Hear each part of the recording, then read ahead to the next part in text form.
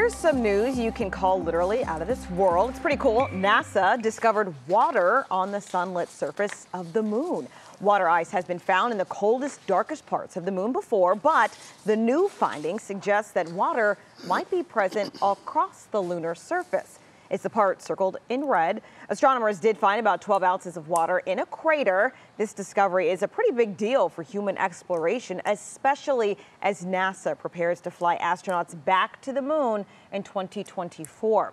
Water on the moon, of course, if they find more, could be used as a resource for crews or fuel for traveling even deeper into space. Jay, that news, of course, they have to find more than a few ounces, but that could really change the space game.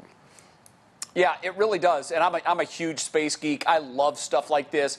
Obviously, and this is, maybe a bridge too far, but we'll connect the dots. Okay. The thinking there is if there is water, perhaps there might be some kind of living organism, and that certainly would be a huge breakthrough for everybody that's into the study of that kind of thing. But just the notion that there is water there is fascinating to me, and I can't wait to hear what more they find when they finally go back to the moon in 2024. I'm excited about that mission. I really am. It's not the end of that story. We're going to hear more about it, and I look forward to learning from it.